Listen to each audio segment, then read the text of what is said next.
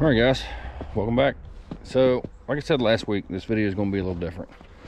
I've kind of been thinking about a different camping vehicle for a while now. The Suburban's done me really well. It's never left me stranded. It goes great, sleep comfortably, great machine. But I can't sit up in the back, and it's just not quite as roomy. So I've been kind of thinking about a van. Well, the thing with vans are, they're always two-wheel drive. And if you get one that's four-wheel drive, they're really expensive. So, not super budget friendly for a off-road capable van. So then I kind of lean towards a truck with a camper top, because I know that's a good option. So I've been kind of looking for a little while, but trucks are outrageous here, like I'm sure they are everywhere in the country. But happened to come across one. So, went and looked at it, ran good, shifted great, all good to go. Super cheap, bought that, and needed a camper top. So that's where this part of the story comes in. So tune in for this part, and I'll be right back with you. All right, guys, I don't know if you can see me. I don't have my camera, so I'm trying to do this with my phone. I've not done that in a long time, so this is probably going to turn out terrible. Can't even tell if I can see myself or not. But we're in the new truck. We're heading to Pennsylvania today to get a camper top for it. Just fueling up, still snowing.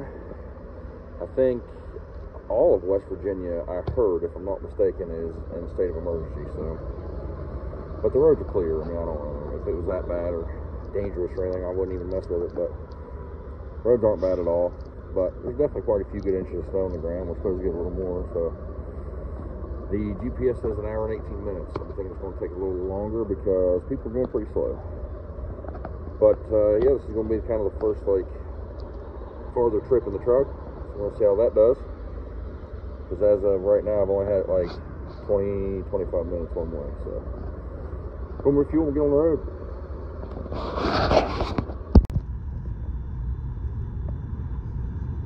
According to the GPS, we have arrived if I can find the place.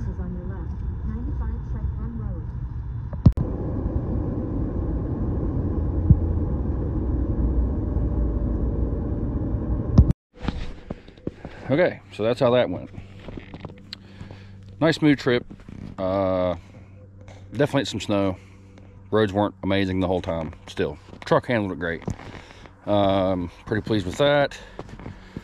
I don't even remember how far it was mile wise, but it was a good bit of running, and I didn't even use a quart tank of gas.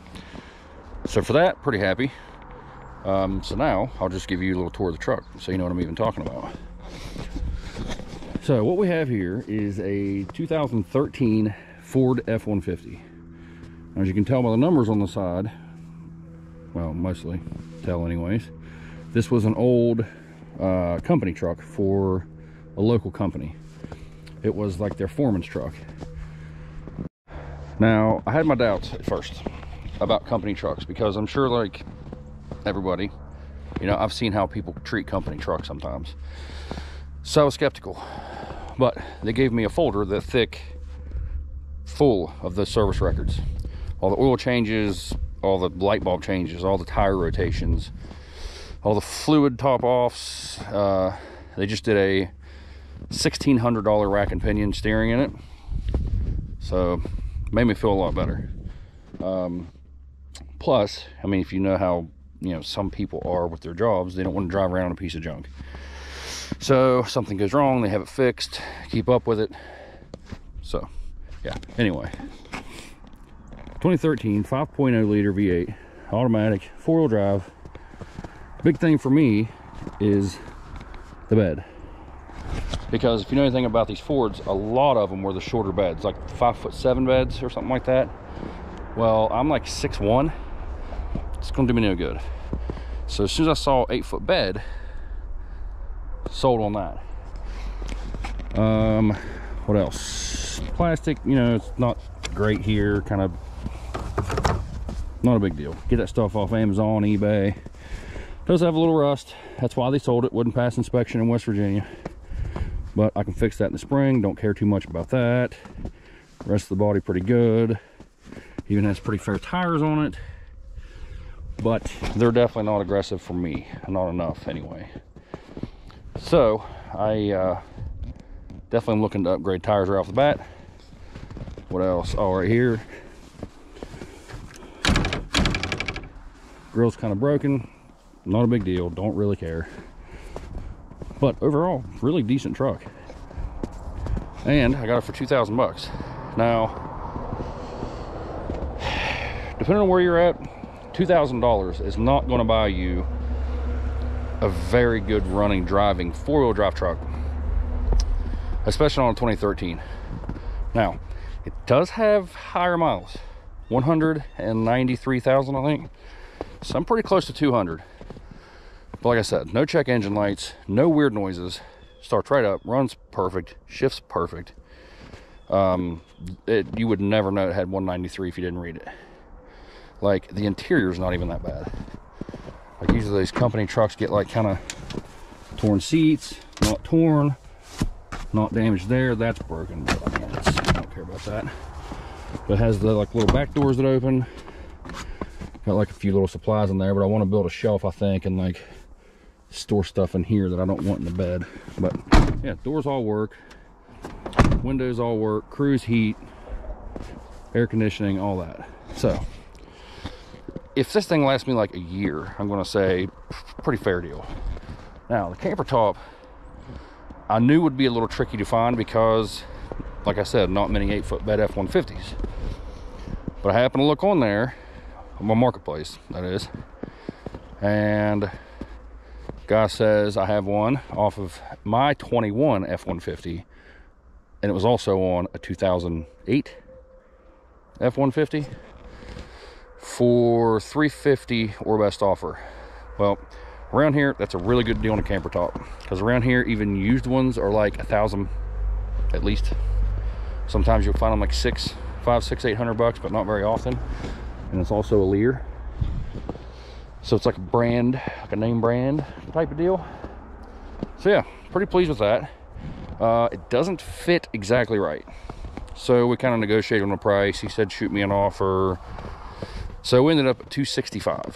I thought super fair deal on an 8-foot long fiberglass camper top, especially the high-rise top, because that's what I wanted, because I want to be able to sit up in there, because in my Suburban I'm like hunched way down to even get it out of bed.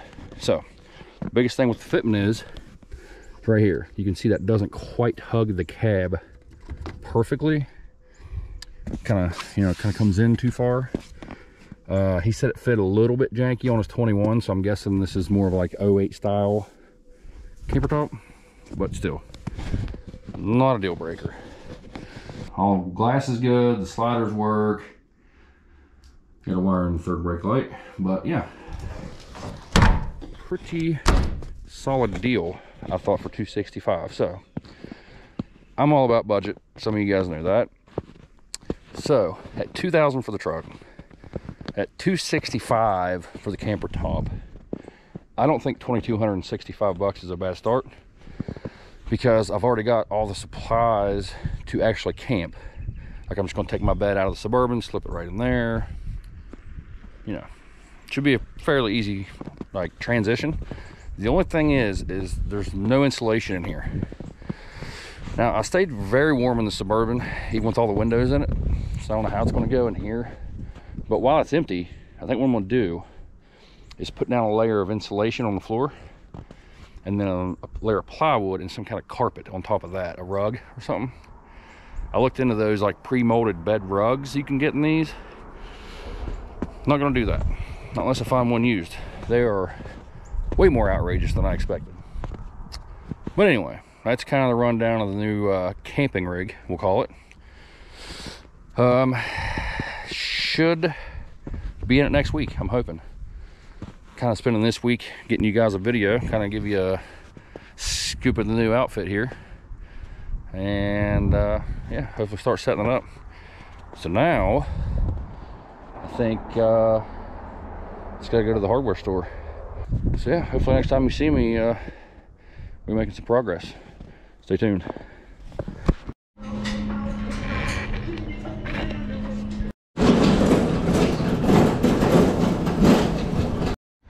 All right, right, so what we got going so far is just cutting it to fit. I didn't realize that there's a lot of little like indentions and waves, and I'm just kind of trimming it, getting it to fit back in here like I want it to.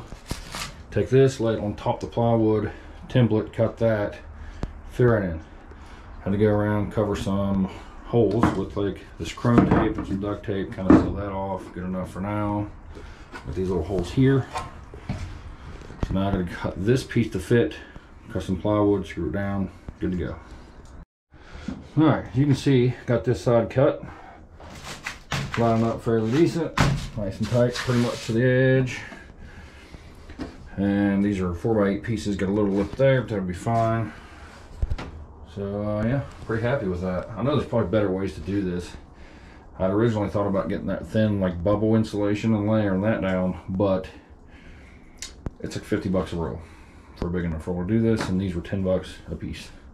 So now I just got to transfer this onto a piece of wood, cut the wood, get it down here, screw it down, floor, done enough for me. I think it is going to be a huge improvement, but we're out of lights, so we're going to have to take it back off in the morning.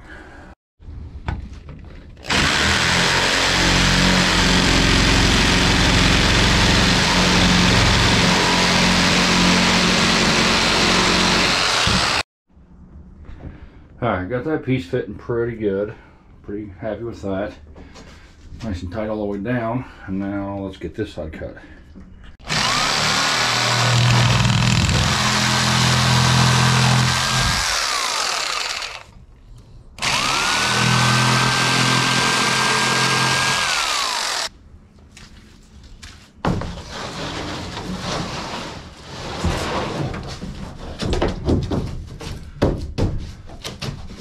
Alright. Nailed it. First try. No, not a first try. I just came in and out of there like 7 times, trimming little pieces along the way. Because where these beds kind of roll up, I had to make the plywood just a little bit longer, you know what I mean? Because the foam was at the bottom of the roll, so the top, if I'd have cut it exactly, would have left more of a gap here. So, pretty tight all the way around. I think what I might do is pick the wood back up and take that chrome tape and kind of go off the foam onto the bedside all the way around, just kind of make like a barrier, kind of insulate a little more. Then put the wood down, screw the wood down. I'm gonna carpet this, so maybe I may even take that chrome tape and go around this too, from the wood up onto the bed, just to kind of keep more air and draft and coldness down. All right, screw time. All right, had to make a quick run to the hardware store to get some screws. Got self-tapping, that way I can go through the wood, into the metal, hold everything down nice and tight. Also ran out of duct tape, so I had to resort to some masking tape. So we're gonna see what this Gorilla Tape's all about. I don't know that it's gonna do much, but I'm gonna try it. So now I'm just gonna screw everything down and then put another layer to seal around the edge of the wood like I did the insulation. Also found a rug, I'm gonna cut that to fit. And I think that'll be about it for the floor.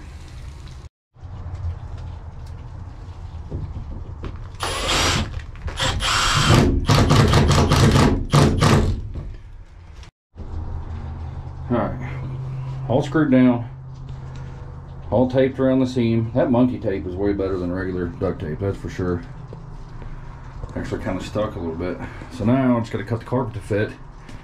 I think the floor's about done finally. Alright, pretty dark now, but using a phone light, you can kind of see that, you can see the tape there. I got the wood all taped off around the edges. And this started off as a 6 foot by 8 foot, just rolled like little pre-made rug thing from Lowe's. So I just rolled it out and then kind of scooted it to one side, kind of tight that way, so I was only trimming a little bit, and then leave like, you know, the majority of the slack on this end. So I got like bigger pieces, because I knew I'd want like some scrap, like for patches, or if I wanted to try to patching up the sides maybe. I don't know. I'm not really sure what the plan is for that yet, but that's insulation down, wood down, carpet down. I'm glad I did this behind Walmart because I forgot spray adhesive to kind of hold this stuff down. And yeah, I gotta go back in and get that. So I'm glad I did it here. So I'm gonna run back in Walmart, get a can of spray adhesive, flatten that all out as flat and smooth as I can get it, glue that down, let that sit. Should be good. Like the headliner adhesive, probably, if you guys have ever used that in the spray can. That should do the trick for that, I think.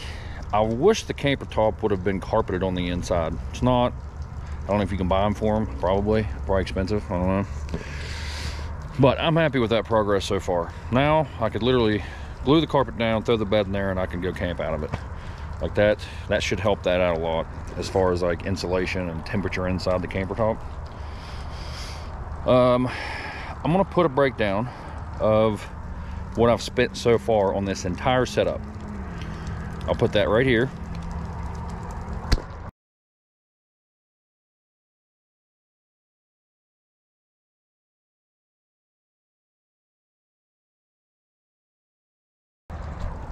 To give you guys an idea. And this is like an ongoing project. This is not done by any means. So stay tuned for future videos on the truck build, because I got some plans, ideas, thoughts. You know, let me know what you guys think. What should I do? What did I do wrong? I'm not a carpenter. I'm not. So I'm sure somebody out there could have thought a better way to do that floor, but I was just trying to be kind of quickish and easy-ish. You know, easy-ish. That's not a word. But yeah, just easy, cheap, insulated. Definitely a budget build. I want to do this and show you guys that you don't have to go spend an insane amount of money to go camping and be comfortable and have fun, right? So budget build. Stay tuned for the future videos. Hopefully next week we're just doing some camping on it. We're going to see how this thing does. Yeah, a lot of rambling in this video, I know, but a lot to talk about. So I'm going to stop rambling now, end it here. Definitely thanks for tagging along, watching this whole video, because I don't know how long it's going to be. Probably longer than I want. Yeah, tune in next week. We'll probably get some more setting up, and then, like I said, hopefully go use it. But for now, thanks for watching.